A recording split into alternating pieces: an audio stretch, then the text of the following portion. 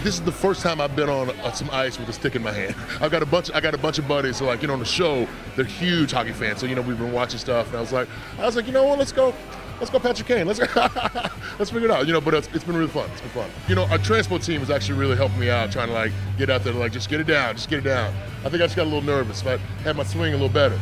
I love Chicago. Like the food is great. The sports are awesome. We got to sing the 7-inning stretch down there, which was fantastic. And like people have been really good. You will absolutely see me in more Blackhawks games. Can't wait.